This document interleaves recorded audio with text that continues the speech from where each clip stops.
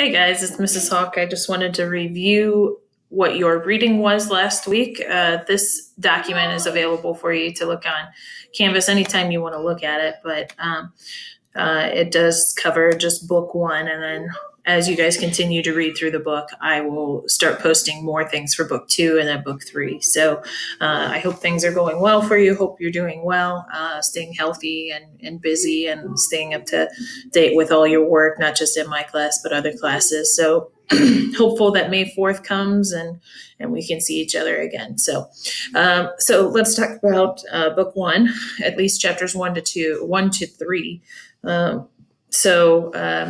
It's April 4th. Winston returns home from Victory Mansions. I should understand that Victory Mansions is not anything that is exciting. It's very much a rundown place, but that's kind of that double think, that double speak, that you say a contradictory thought about something. He tries to hide this diary that he purchased at the black market from the telescreens. The telescreens are everywhere in the community, even inside their apartments. So the government is watching every little thing that they have. They're also throwing out propaganda on that. So the telescreens are, not only can they see in the apartments, but they can also provide propaganda and push out information that the government wants their community to see. So while he's writing, he's in his apartment, and this is in a small little niche where the telescreen can't see him. And while he's writing, Winston stops to think about this woman that he saw at work from the inner party during this 2 minutes of hate. And it's basically this daily rant against Goldstein. Now, Goldstein is he is basically part of the underground rebellion. So he kind of makes eye contact with her. He makes eye contact with a man by the name of O'Brien, who he thinks is part of this rebellion, but he's not 100% sure. So as he's in there, again, the telescreens can't see what he's doing, and he keeps writing down with Big Brother in his diary. So that's chapter 1. So then chapter 2, this is kind of an interesting chapter.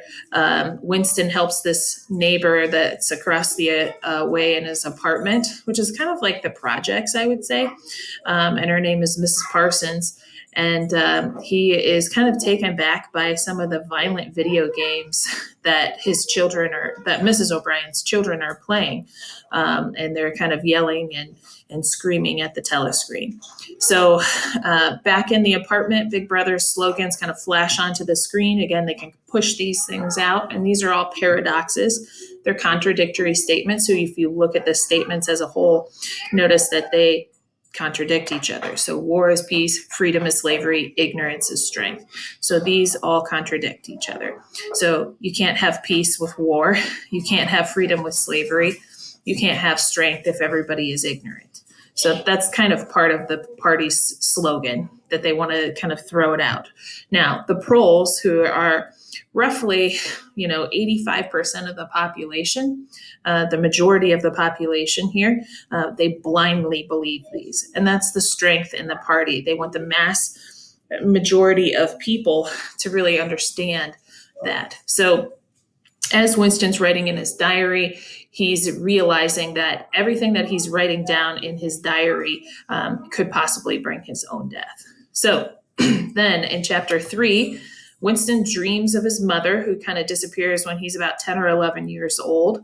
And as this is kind of an interesting and funny scene, as he's performing these obligatory daily exercises, the instructor actually yells at Winston on the screen that he's not touching his toes and doing the exercises correctly. So he also is recalling that Oceania, which is about London, is always at war with East Asia or Eurasia. And it's kind of interesting that the enemy kind of changes multiple times throughout the text.